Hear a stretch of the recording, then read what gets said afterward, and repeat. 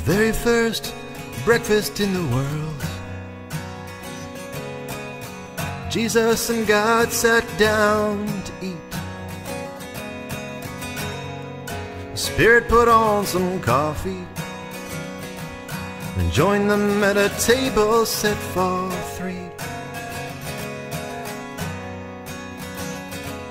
They talked about what had been created,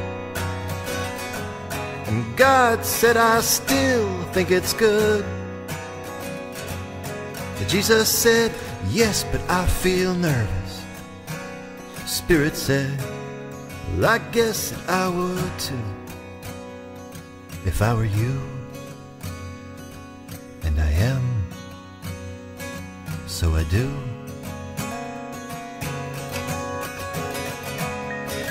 Later God said, son, we need to have a word. I got this little job lined up for you. I'll send you on a visit down to our creation and do something you might not want to do. Jesus said, somehow I knew you'd say that, and I'm ready, just tell me when to go. But God wiped a tear from his face and said, this hurts me more than you'll know. Jesus said, Dad, it's okay. We both know it's what has to be done. God said, that does not make it easy. After all, you're still my only son, and we are one. Well, I'd do it myself if I could, but you know, it would not be the same. So I'm sending you instead, like I always said I would. You'll have a face, a family, and a name.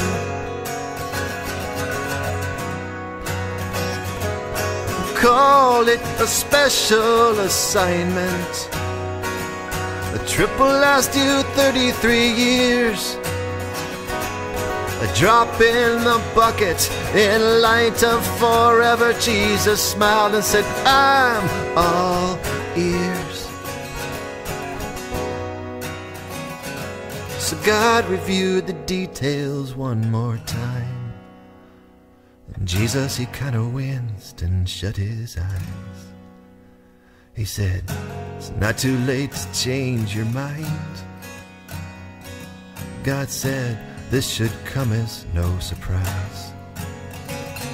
Well, I've thought about it 40 ways till Sunday. I'm gonna turn it upside down and inside out. A costly demonstration of unexpected love will be proof beyond the shadow of a doubt. Jesus said, well, I'm with you all the way. I just thought it might be worth a second look. God said, we could look at this forever, but in the end, we gotta do it by the book.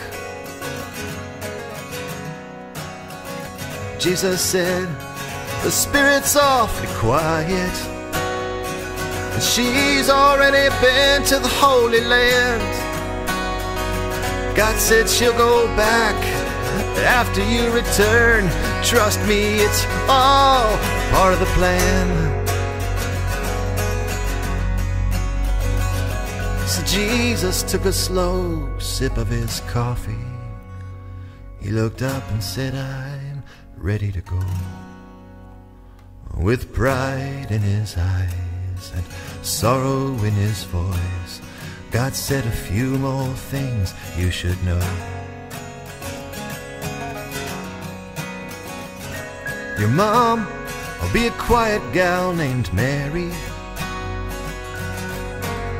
She's quite an amazing soul.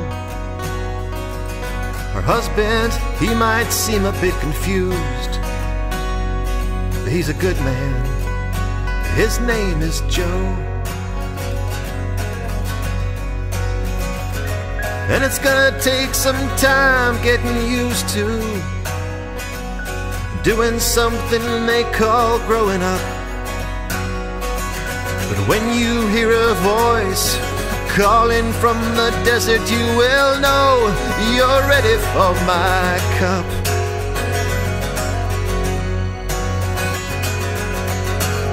I'll get a dozen guys to help you. Well, I promise you will never be alone, except for one evening right towards the end. But by then you'll be just 3 days from home.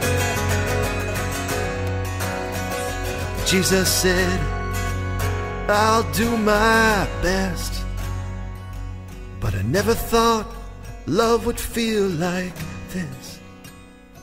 It's strange how the end of the beginning will all be started with a kiss. God said that I understand your feeling, but this is how it has to be. My house of many rooms is ready, and you will be the key.